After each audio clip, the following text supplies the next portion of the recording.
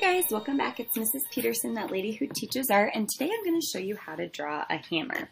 So we're going to start with the front of that hammer, and it's going to come up, be like flat across, and then it's going to curve around, and then go flat back, curve up, and then go a little bit back like that.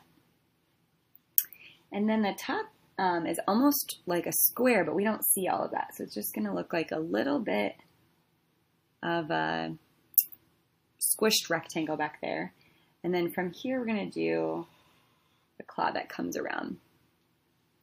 I'm going to come back and add just a little detail right here.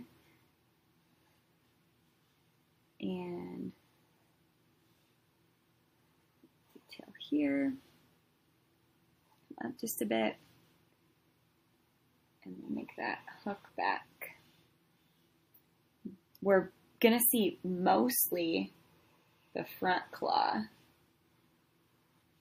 And then this back claw, we're just going to see a little bit of it. Something like that. And then we'll just draw the handle. Handle usually gets a little wider at the bottom. And it will be rounded like that. And that's how you draw a hammer. I can't wait to see what you create.